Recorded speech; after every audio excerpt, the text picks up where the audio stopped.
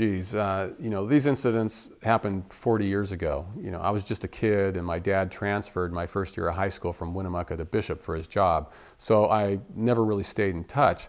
And it was, in writing the book afterward, it was really difficult going back and doing fact checking. I called local papers, scoured the internet, reviewed death certificates, dug up obituaries, and I connected with some old classmates who I hadn't heard from me in a long, long time.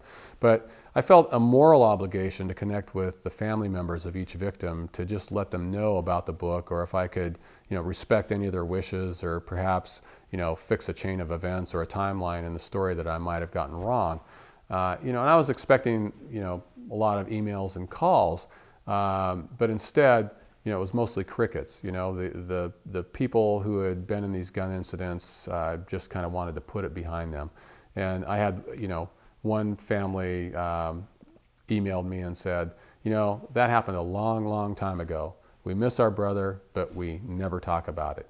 And that was kind of one of the things I had to grapple with. It's a pretty sensitive issue, and on a very deeply personal level.